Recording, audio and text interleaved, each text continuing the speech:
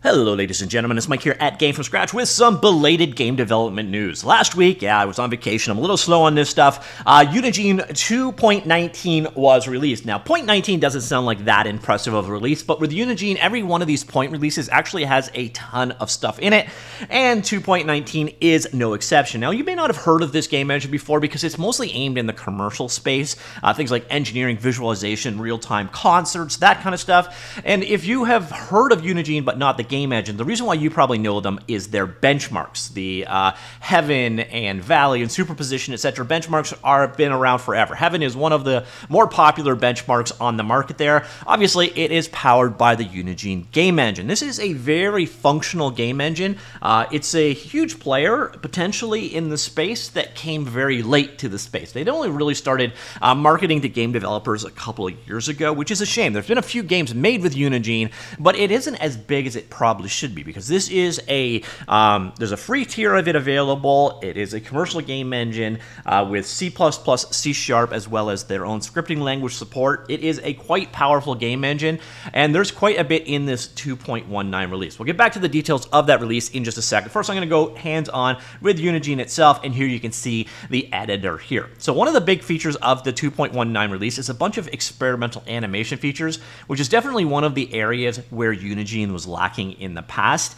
There is also a new addition here from a usability perspective that I really want to point out, but sadly I can't show it in all its justice because for some reason when I am running my video recording software like this guy right here and there is a floating window, it doesn't dock properly. But what they've done is giving you the ability to have multiple asset browsers, and this is a huge deal because what you can now do is come in here to Windows, and you can create a new asset browser, or you can remove one like this. So I can add a new asset browser here, and it will float into a new window. And then what you can actually do is change it up completely. So if you want to drag and drop between your projects, organize things accordingly, you can do that. Very useful feature and functionality there. At the same time, you should be able to take it and dock it anywhere. Unfortunately, like I said, that functionality is currently bugged because I'm doing video recording. It's probably not a use case they thought of, but if I'm not video recording, basically you can take it just like any other feature and then drag. Oh, okay, I guess that's all of their drag and drop is completely broken while video recording. So you should be able to drop it and dock it in the world. Very neat functionality. One of those things is going to make life much more usable for people going forward. Now, we got a couple of new samples to check out here. So the one we've got loaded right now is one of these animation examples. There is a ton of new functionality. It's tagged currently as experimental, but in the world of animation, things that will make it much more useful in this regard. And again, this was a weakness of Unigine in the past. So for example, here, let's do look at bone. So right here, switch there, and your character is going to look at that bone. It's a pretty straightforward name, like so.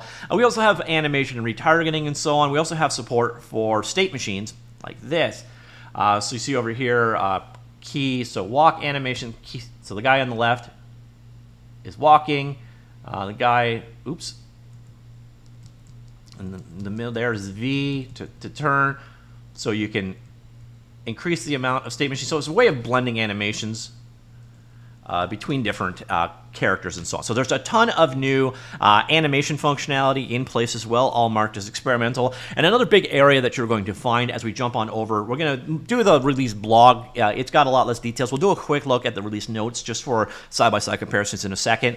But there's a lot of focus on performance. So yeah, let's just jump right in and find out what's improved there. So we got better use of the CPU. So implemented a multi-threaded DirectX 12 renderer, significantly enhanced CPU performance. You can see the results right there. So huge increases as a result. It's also using less RAM and video RAM. So obviously these are just useful things. So you've just got better CPU utilization as well as better RAM usage. And of course, we've also got faster engine startup times between 1.4x and 1.9x. So potentially almost twice as fast for loading the engine. That is definitely nice. We also have multi-bounce for dynamic environment probes. I will show you the side-by-side comparison of this in just a second. You also have more control over the sky and clouds. This actually has one of the nicest sky generation systems of any engine out there. Same with water. And now you can control it via LUTs or lookup tables and get completely different effects by sending in a LUT. We've also got other rendering improvements here. New materials quality feature lets you balance quality performance using different texture resolutions. Temporal filter for post sensors to reduce noise from SSRTGI effects. Optimized denoiser, removing artifacts in case of half and quarter resolution of color clamp blur. A pack of DLSS and FSR upscaler improvements, and so on and so forth. And then we've also got, it's funny, every single game engine has this, and I don't know how many people are actually using it. It's video streaming via WebRTC. I know Unity does this, I know Unreal Engine do it. Basically, it gives you the ability to basically host the rendering on a fast computer and then stream it onto browsers or smaller machines or so on, and it's kind of like remote desktop. You're basically sending out just the rendered frames, and it renders on the server. So there is video streaming available there. Again, I don't know many people, especially in the world of game development, that are actually using it. But if you are using it, let me know in the comment down below. Another really cool new feature here is USD export. Now, USD is slowly turning into the interchange format of the future, and tools such as Maya, Max, Blender are all getting USD support. And it's basically a format with enough detail that you can get pretty much exactly what you started with out. So they've got an export now, no importer available yet. And the problem is this is only available for the Sim and Engineering editions via the USD exporter plugin. So this is a commercial only feature. So if you're using the community version, you're not going to get the USD exporter anyways. OpenXR support, so added support for OpenXR. This is a standard from the group, the Kronos group, the same people behind Vulkan and OpenGL, for standardizing AR, VR, and mixed reality development. So they have support for the OpenXR API. Plugin for Spider Vision. It's into a single plugin. So this is related to walls projectors with edge blending, warping, and other features early implemented in a set of plugins called Wall Projectors and Easy Blend into a single plugin called Spider Vision. I don't know exactly what you would actually use this for, to be honest. I don't think it's a game development related topic. Then we've got the multiple asset browsers. Again, sadly, with video recording software going, drag and drop completely breaks in Unigine anyways. But as you can see, you can dock them multiple places. You can pin one in place, have different filters on each one, makes it so you can have your textures in one folder and things in another. Drag and drop between them makes life just a whole lot easier. Every game engine should have support for multiple asset browsers.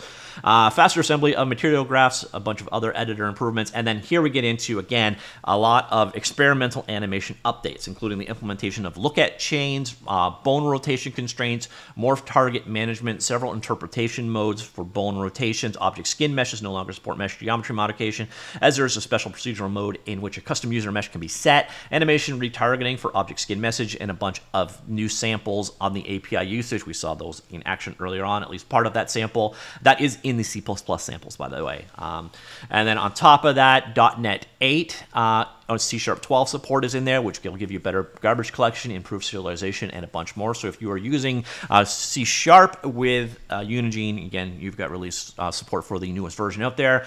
NVIDIA Quadro Sync support for Sim version only, again, paid only. And yeah, so also CUDA integration examples have become available in the Engineering Edition as well. And so that is the high level of what is in this particular release. But let's go jump over into the more in-depth version. And I could go through this all again. The only reason why I'm really here is to showcase. So they definitely got a bunch more detail here. But they show their changes, the results. So this is the new multi-bounce for dynamic environment probes. And you can see the results of it on. So there's no multi-bounce. So basically what you're allowing things to do is probes will see and render themselves in reflections. So you're getting more detail. And the biggest area you're going to notice, see that ball right here? Look there. You can see the results of it. So you're getting reflections of the environment itself in reflective surfaces like that. So this is going to actually have a pretty profound effect on the rendering result, also probably performance. But the other thing you're going to notice, look at the shadowing behind these guys right here. So you're going to get much more precise shadowing. So again, we got those reflections in that ball, but as we come across here, you can see their shadows get much more accurate instead of being just blotchy. So this is actually a pretty profound detail change, which is pretty cool. So that's multi-bounce for dynamic environment probes. I think they have another side-by-side comparison in here. Maybe I'm wrong on that one. No, that's it. So as you can see, there is a bunch more detail in the whole full-blown release notes if you want to check that out in more detail. Another thing you might notice here is that the minimum specs have been bumped up a bit. Mostly applies to Unix builds and the required versions that are available there. And then we do have those 2 new demos. So there's the render to texture demo here, and all of the new animation stuff, including all of these various different demos that have been added in. So definitely some improvements on the animation side of things. So ladies and gentlemen, that is Unigine 2.19. Let me know what you think. Comments down below. I will talk to you all later. Goodbye.